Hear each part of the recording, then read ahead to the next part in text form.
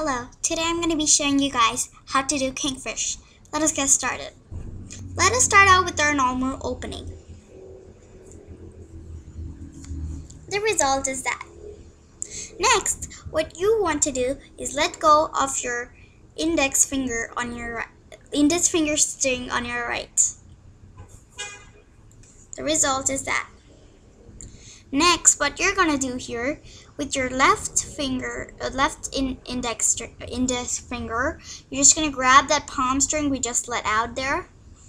And then you're just gonna let go of your thumb and your pinky string on your left hand and pull.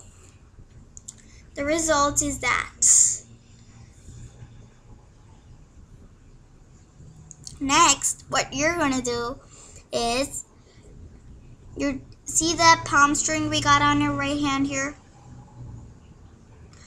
You're just going to grab it from over with your left index finger, not under. You're just going to grab it from over like that. The result is that. We cannot keep like that for the whole time. And so you need to twist it. You need to twist it like that. And then we have some index finger action here. You see your thumb string on your right here. And then what you're gonna do is your index finger is gonna go in it like that.